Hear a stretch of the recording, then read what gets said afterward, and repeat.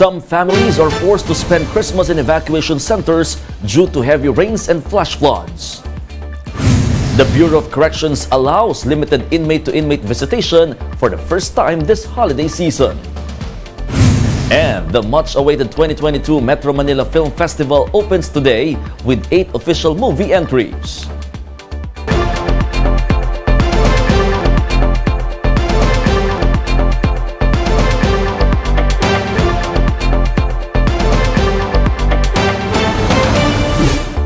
Fast, focused, and fearless. Here's a roundup of stories we're watching now. I am Mon Gualvez. We begin tonight's newscast with heavy rains causing floods in some areas in Visayas and Mindanao. Misamis Occidental Governor Henry Waminal imposed forced evacuation in affected areas. In Barangay Maningkol, Ozami City, authorities had to use ropes to rescue residents under neck-deep flood. Meanwhile, some 10 families in Barangay Pines, Oroquieta City are currently staying in evacuation centers. Over in Eastern Samar, some houses along Cabay River in Balangkayan Town were overcame by water, while low-lying areas in Llorente Town were inundated due to the torrential rains. Residents have since been evacuated by local authorities. One person was injured while another one is missing in Zamboanga City after heavy rains caused floods in several barangays.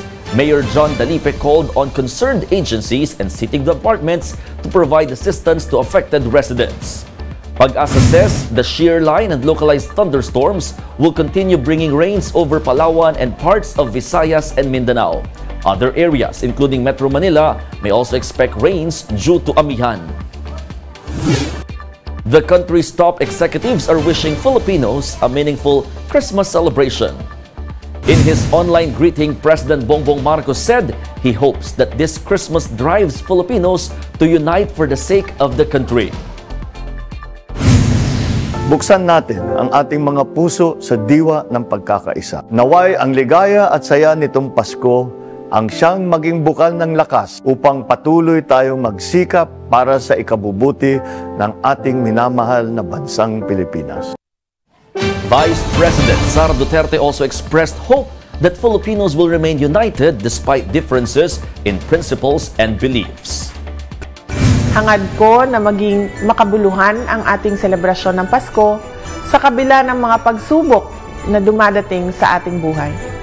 At sana ay magpatuloy tayo sa pagiging matatag para sa ating mga sarili, para sa ating mga pamilya, at para sa ating bansa. Maligayang Pasko sa inyong lahat! Pope Francis is calling on Catholics worldwide to remember the people affected by war.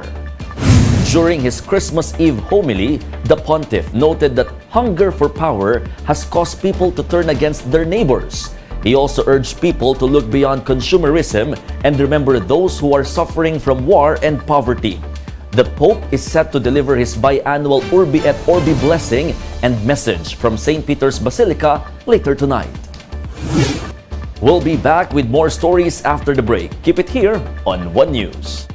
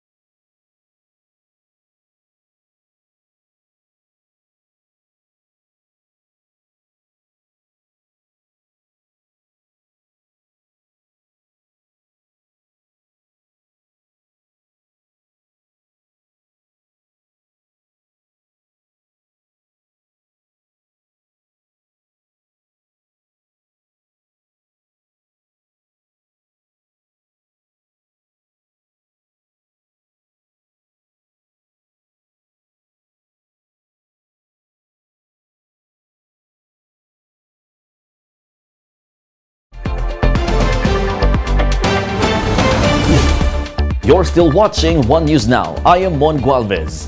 The 48th Metro Manila Film Festival or MMFF opens today. Let's check in on cinemas with Ian Suyu reporting live from Quezon City. Ian, how's the crowd over there?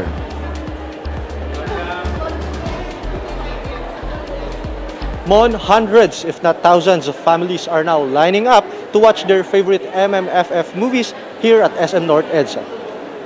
After 2 years of COVID-19 restrictions, families and friends are now trooping to cinemas to celebrate their Christmas Day outside by watching movies. Despite the influx of visitors, mall security remains strict as they require people to present their vaccination cards before availing tickets. Vice Ganda and Ivana Alawi's partners in crime appears to be the highest grosser so far among 8 MMFF entries. We also went to neighboring mall Trinoma where the same movie is also leading the pack. A lot of people are also watching Nadine Lustres The Leader and Jake Cuenca's My Father, Myself. Mon, earlier at 4 p.m., The Leader star Nadine Lustre came here to visit her fans, while Vice Ganda and Ivana Alawi just recently made an appearance moments ago. Mon? Ian, aside from the vax card requirement, may iba pa bang mga health protocols na inobserve dyan sa mga sinihan? Actually, to be specific, no, yung vaccination card requirement sa Trinoma yon. Pero pagdating dito sa SM North EDSA, they are not requiring the moviegoers for any particular vaccination card, and even yung pagsusuot ng face mask, medyo lenient na rin sila doon. Well, para sa mga gustong humabol, Ian, anong oras bang last show at may tickets pa bang available? Yes, Mon, ang last show natin is around 10 p.m. daw. My Teacher and yung movie ni Vice Ganda na Partners in Crime. So kung meron pa mga hahabol dyan, gustong manood, pumunta na po kayo dito at posibleng magkaubusan na ang ticket in a bit. We still have time. Thank you. That was Ian Suyu reporting live from Quezon City. Over in Manila, Christmas street parties are back after 2 years of COVID-19 restrictions. Josh Camo with the report. Cheers and merrymaking fill the air as Manileños welcomed Christmas with a festive street party. In Barangay 557, both young and old danced to a DJ dropping beats. This is the barangay's first relaxed holiday celebration since the pandemic began. Talagang excited yung mga kabarangay dahil after 2 years na under pandemic, ngayon lang muling naging masigla ang barangay. Alex, a former resident, says he still returns yearly to Barangay 557 to celebrate Christmas with his family.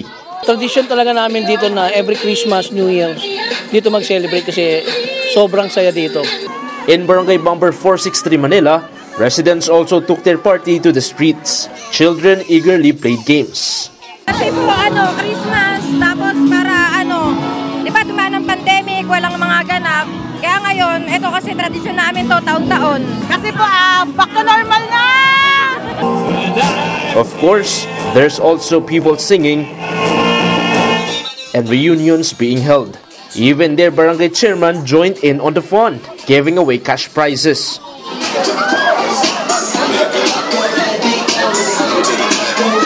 Almost 50 years na namin ginagawa to. Kaya kung mapapansin nyo, maaliwalas yung kalye, walang mga sasakyan. Talagang sineselebrate ng mga pamilya yung ang selebrasyon ng Kapaskuhan. Ngayon, siguro, patulong na rin sa mental health nila na medyo, kasi kung patuloy tayong kakapit sa pandemya, hindi tayo makaka-move on.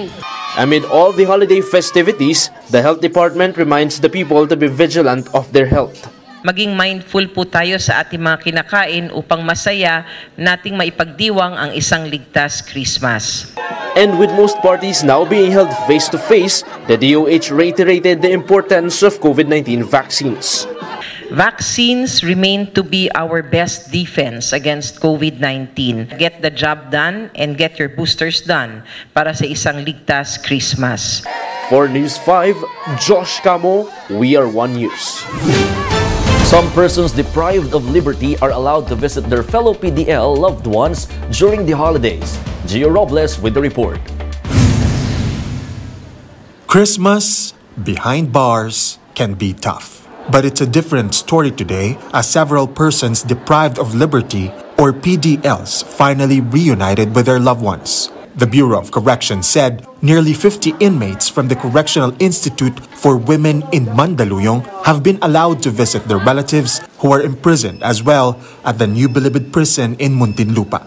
Hugs, kisses, and tears overflowed as Maria, not her real name, met her brother after 3 years. Both are still grieving after their mother died while they are in prison. Yung gusto kong dalawin yung kapatid ko kasi gusto ko siyang alalayan na makayan magpakatatag kami kasi habang nakakulong kami na nawala yung mama namin na matay sa cancer. On the other side of this holding area, one father and daughter did not waste time to catch up. They said it's been over 5 years since they last met. Natuwa ko kasi naayakap po ang anak ko. Ang tagal po kasi hindi na kami nagkita-kita. Meanwhile, siblings Elizabeth and Matthew were overjoyed to spend time together after 16 years.